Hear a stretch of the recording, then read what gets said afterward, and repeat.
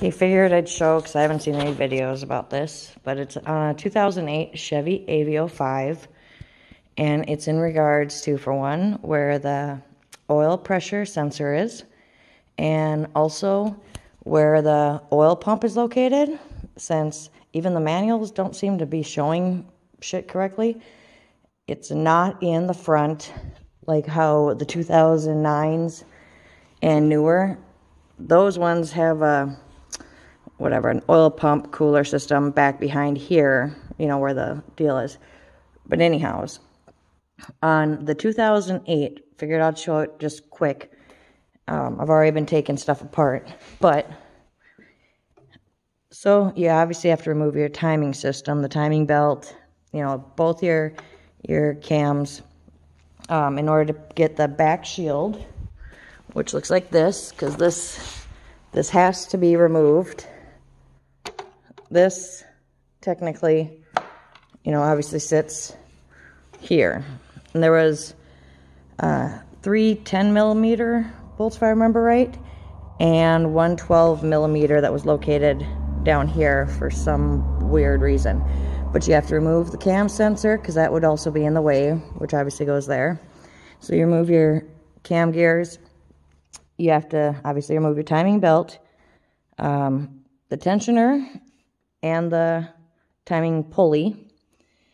And then if you look, once you have those, the timing tensioner, the cam, whatever you call them, deals, and the pulley, once you have, oh, and the engine mount, you gotta remove too. Once you have those and the bolts holding the actual timing back shield cover deal off, you technically are able to actually then remove this. And you do not need to remove the water pump, just so everybody knows, like if you've already replaced it. I mean, obviously, if you're this far in and you haven't replaced your timing belt, your pulleys, the tensioner, and the water pump, this would be obviously the time to do it. But if your water pump and all that is still good, you know, you do not actually have to remove that water pump in order to get this shield off. Everyone else keeps saying you do. I did not. I haven't lost any of my coolant. All I had to do was loosen my 3 bolts a little bit, use that specialty tool to then turn, you know, to release the tension off the timing belt, and I have not lost 1 drop of my coolant. So, after you have that down, then, oh, my lighting sucks ass. But, oh, and make sure, I just do it, make sure to have all your timing in line before you do any of this stuff. So, anyhow, so we're back on the passenger side.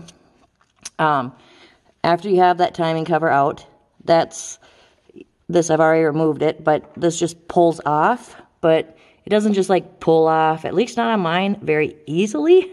I had to sit and kind of, you know, pry all the way around for quite some time until it came loose, okay? So you actually do have to remove your crank, whatever pulley. But here's the big part that I wanted to show. So, right here, oh, if I had better lighting. Sorry, the last video cut off, I guess. But I was going to show you. So you have to drop the oil pan. So you have all these little, I'm pretty sure those are the 10mm. They go all the way around on, if you can see, on both sides. Okay? Then you have some bigger ones that are, hold on, let me find, okay, trying to get a flashlight back here. So you have, you can kind of see, right there, there's one, and there is, let's see, I can't remember if there was, pretty sure there's another one hidden, hidden basically up in, oh god, I can't, basically if you're looking at the video, you can see where that bigger one is, like, god damn it, if this thing would just hold. Okay, so you have a bigger one,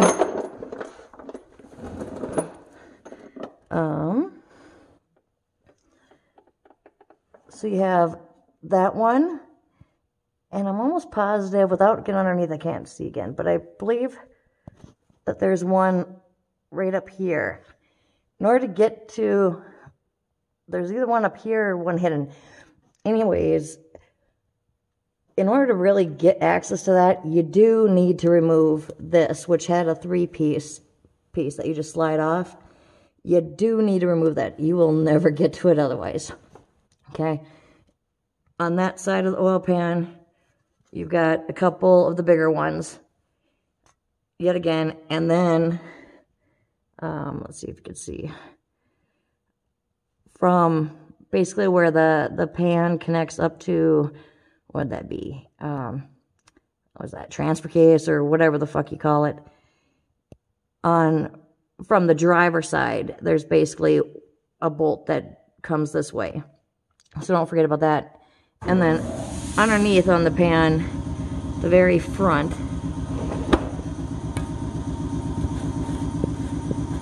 here, and there's another one pretty much the same location on this side. There's black little covers that you got to remove in order to get those two 10 millimeter bolts that are way up. You got to use an extension to get to them. But so this has to come out because inside of here there is the oil pickup line that is bolted. It was 1 or 2 screws or bolts, whatever, and I believe they're 10 millimeter also, that bolt up and actually connect to the oil pump, but there's no way of bypassing as far as pulling this out without this out because of obviously those 2 bolts. 1 or 2, whatever. You would see it once you drop this down, which I'll try to video it when I drop this down. But I figured I'd show this real quick. And when you're taking this out, there's no reason to attempt to try to fight with your exhaust. I say fuck it, cut your nuts off of them, or like the actual nut, and just put new nuts on there. But there's obviously, I removed the exhaust piece that goes from here to right there. It's that first section from the mini cat down, because obviously if you try to fight and get this out and leave this attached, you can probably fight and get it out.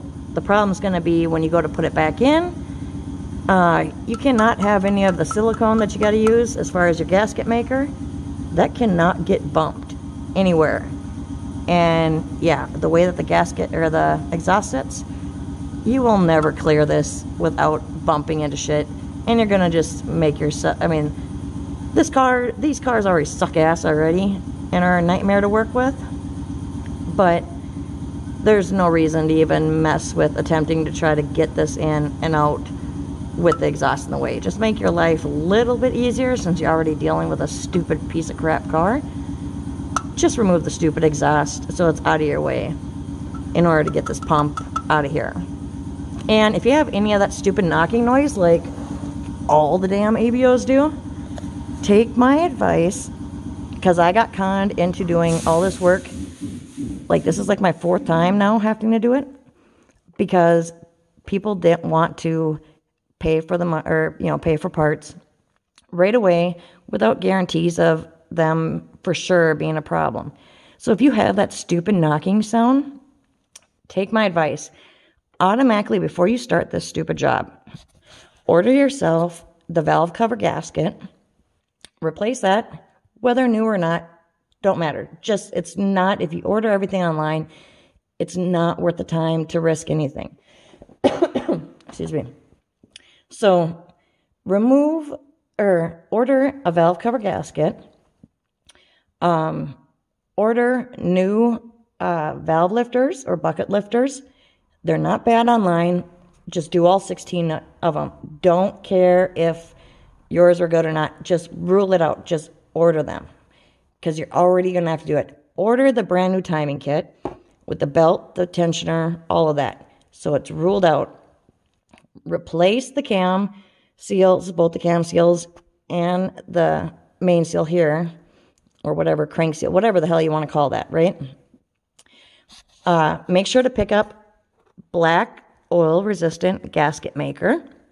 one of the, or, you know, bigger tubes, because don't go with any so-called pre-made gasket for these, because they actually aren't supposed to have pre-made gaskets. And you're just going to have leaking oil anyway. So just give you a heads up. You want the oil-resistant black or the ultra-black, like Permatex gasket maker. So pick your bottle up of that. Have some gasoline on hand, because when you pull this out, if you let this soak in gasoline, same with the oil pickup line that's going to be in there, it'll make your life so much easier for cleaning it. Then you could take brake cleaner, spray the hell out of the pickup line, because there's so much debris in there, like it's insane. I let it sit overnight, and then I still kept spraying and spraying and spraying from both directions until I finally had it like actually clear. Get yourself automatically a new oil pressure sensor. Don't even risk it, just do it, because if you go to replace this later, you're going to lose some more oil. And order yourself a new oil pump. And make sure, because I've seen a lot of them do not come with the gasket for them. You do need the gasket, the pre-made gasket for the actual oil pump. So order yourself the oil pump and the gasket right off the bat, and just do all of this. Oh, and make sure to order or pick up the gasket for the front mini cat to the exhaust piece. And that second one, I don't know if you can tell. Hold on, where's the damn... Oh, I wish there was more light so you could see this better. Hold on, see if I can get this to... There we go. Order that gasket, the black gasket here, your oil pump, your sensor, both your cam seals, which come in the timing pack usually, the valve cover seal, and whatever else I said basically. But there you can see the different bolts there and there on the oil pan. Let's see, what else? Let's see. Trying to think. But yeah, that's my advice. Just do it all. Who cares if you think it's bad or not? Because trust me, this is a nightmare to keep dealing with this. So just do it all at once, and you don't end up having to lose your oil, because every time, before you move this, obviously you need to drain your oil, which right there. If there's any evidence of that leaking, seeping, anything, automatically order a new one so you don't have to deal with anything later. Oh, and order yourself a new oil filter, which is located underneath or over by the small cat or mini cat right there. And 5 quarts of oil too. 5W30 for the 2008 is what they say it can only take. And yeah, order all the parts. Do it all at once, because of how much time it actually takes. It's not worth the headache of constantly keep ripping everything back apart to get to the same area you're already at.